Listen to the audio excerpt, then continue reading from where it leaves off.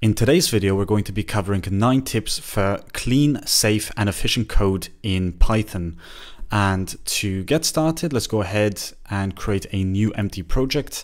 And the very first tip I want to go over is called type hinting. And type hinting just provides a very concrete way of understanding what our code is. So for example, if we go ahead and create a function called process text, in general, if you want to add a variable, you just add it inside there.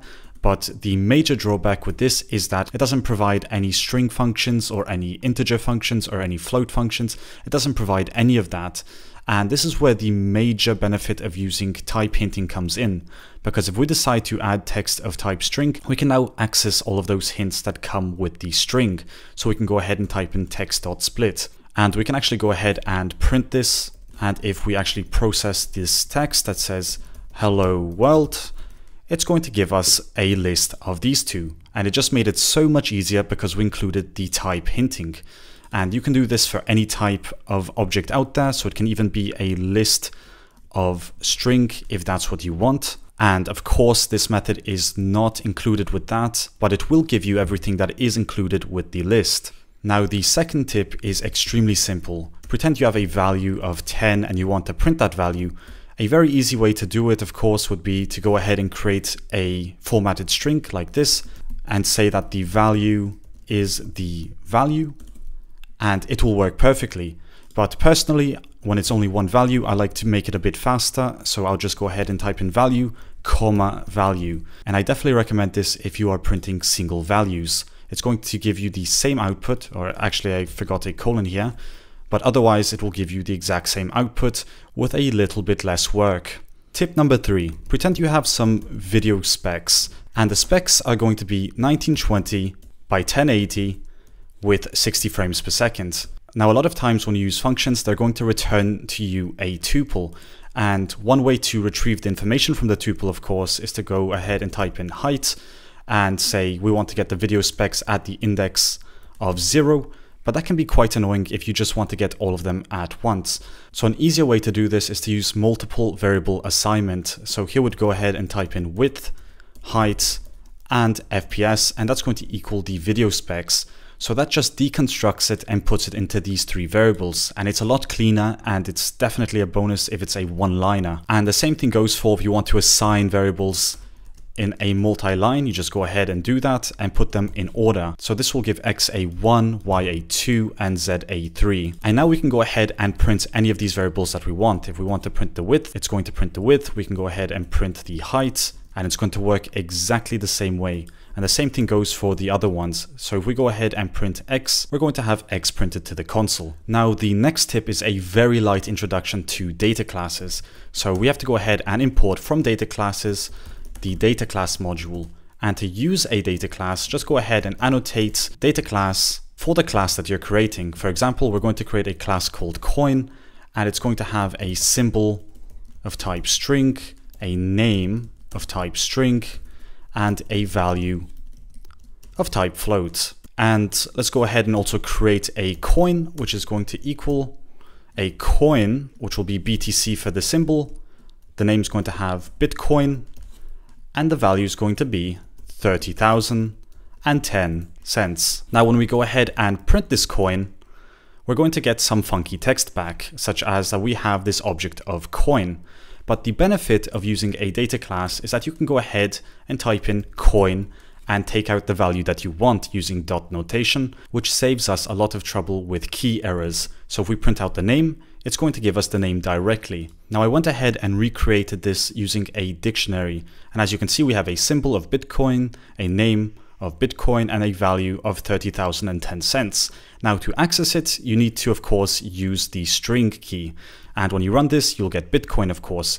But the major error with this approach is that sometimes we make errors, of course. So if we type in NMEE, for example, we're going to get a key error. And it's obviously there. It's obvious that we have a name. We just have the chance now of making that fatal error. Tip number 5 is a very basic introduction to list comprehensions. Now, it's good if you have a basic understanding of it, and it's not required that you use this to use Python, but it's definitely good to know where you can use it. So for example, we have numbers, which are going to be 1, 2, 3, 4, 5. And if we want to filter that, let's say we want to filter the even numbers, we're going to call this filtered A as the filtered list A, which is going to be a new empty list. Now, in general, you would go ahead and create a for loop for number in numbers. And if the number modulus 2 is equal to 0, you would go ahead and append to filtered A the number. And when you go ahead and print filtered A, you'll get 2 and 4. But there's a much more convenient way to do this, and that is using list comprehensions. So here we're going to go ahead and create filtered B, and filtered B is going to go ahead and check for each number, and that's the number we're going to return, for the number in numbers. So just typing this, we're going to return all the numbers. So for each number in number, return number. And if we go ahead and print B, or filtered B, we're going to get all of the numbers. But of course, we also want to filter that. So to do that, we need to go ahead and provide an if statement. So if the number modulus 2 is equal to 0, we will return this number. And it's going to give you the exact same output, except this time it's in one line instead of having an extra 5 lines. And the coolest part about this is that you can even process the final product. So maybe you want to even multiply each number by 2 by the time you have filtered all of them. So if we run that, we're actually going to get 4 and 8.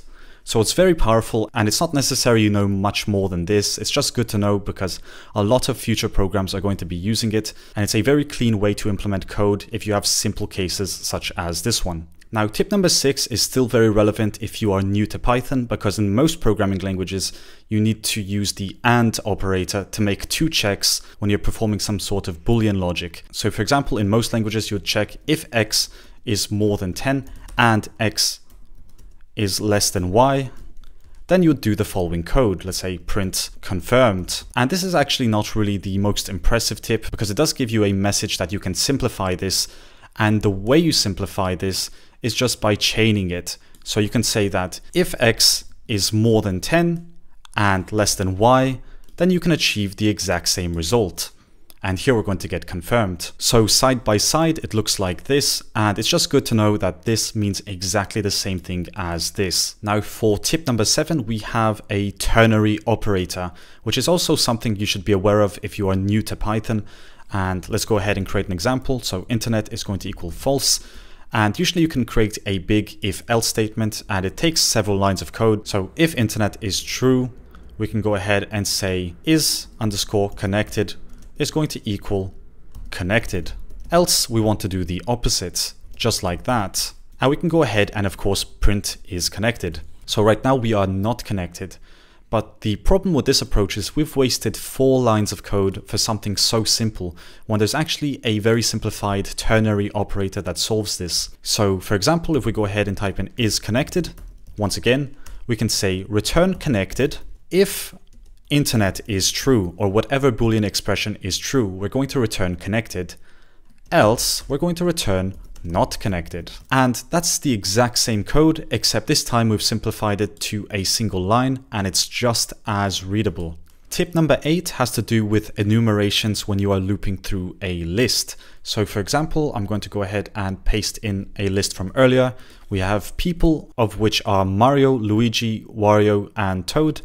And for I person in enumerate the people, we're going to go ahead and print each person with a number right next to it, so we can see how many people we have.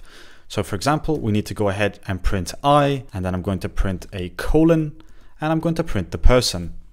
So when we go ahead and run this, you'll see that at the index of 0, we have Mario, Luigi, Wario, and then Toad. And to make this much more human legible, go ahead and add 1, so that the list will be nicely formatted.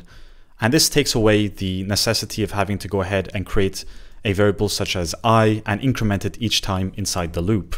Now the final tip has to do with formatting numbers, how we can add commas, how we can add decimals, and how we can round numbers easily. So first we're going to go ahead and create a decimal of type float, which will equal 12,000 or 120,000 actually, .1234567. So it's a very ugly number, as you can see. And the first thing I want to do here is format the decimals. So we're going to create a variable called formatted decimal of type string. and that's going to equal this following code. So here we need to add some curly brackets, and inside we have a 0 followed by a colon and .2f, which stands for 2 decimal places. And then we need to go ahead and provide the format keyword and pass in a decimal. Now when we go ahead and print this, we're going to get the formatted decimal to only 0.12. And you can do this for any number you want. Now another way to achieve this, of course, is to go ahead and use the rounded keyword. So here we're going to go ahead and type in rounded decimal, which is going to be of type float, and that's going to equal the rounded decimal, which is going to be the decimal, to 2 decimal places. And you can change this to 4 or 5 or whatever number you want. We'll leave it at 2 for now, and we'll go ahead and print that. And you'll get the same result, except this time it's going to be in a number format. Now let's pretend we want to have a comma between 100 and 20,000, because it's kind of hard to read as the numbers get bigger. So here we're going to go ahead and type in format, comma, and I'm just going to abbreviate that to format com of type string, which will equal a formatted string. And inside here, all we have to do is insert the decimal followed by a colon and a comma. And as soon as we print that, we will get the formatted number with a comma. And what if you want to format both the large number and reduce the decimals? Well, there's still an answer to that, and that is using the rounded decimal inside the formatted part here instead of the original decimal. So if you go ahead and insert the rounded decimal, now when we actually print this, we'll have a perfectly formatted number. And with that being done, we've gone ahead and covered 9 tips and tricks that you can use in Python as soon as you start coding again. Let me know in the comment section down below how many of these are new to you and how many of these you already knew. But with that being said, as always guys, thanks for watching, and I'll see you in the next video.